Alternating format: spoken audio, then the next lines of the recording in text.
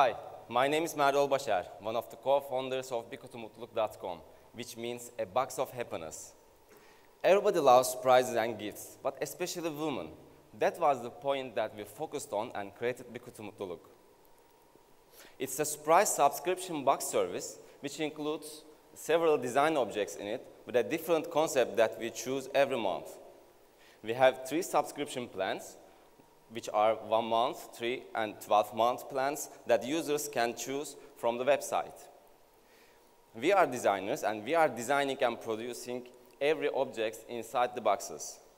We are online for about 14 months, and in this period, almost 300,000 different users have entered to our website for about almost 500,000 times, which makes 2.5 million page views.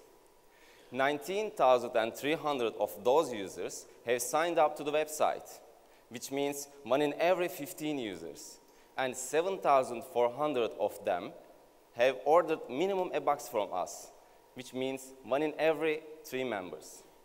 So in total, in this year, we sold almost 20,000 boxes to our customers, and 1 of every 4 customers has reordered from us.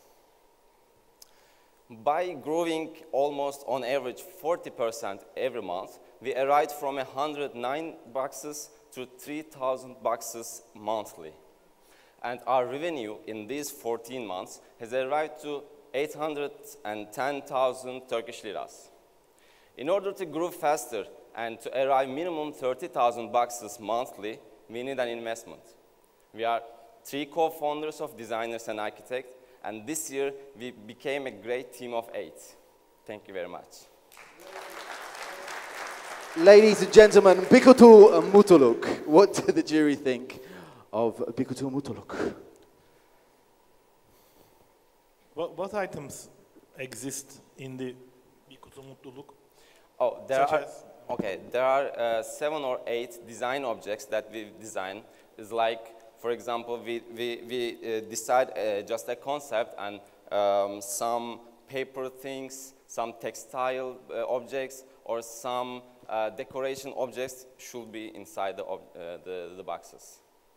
Little happiness, just some object that gives little happiness, let's say. When did you start sending the first boxes? Which month is that? It was December 2014. So on February, we sold the 14th box, let's say. So do you have a cohort analysis? I mean, churn analysis? Do you have, how many of the customers are loyal? What is your churn rate, etc.? Yeah, our churn rate, let's say, it's between is like 5%, because every month, or let's say every month, every 3 months, or every 12 months, because we have 3 subscription plans. So it also a single box, who buys a single box can give up to buy another one, let's say, in 5%.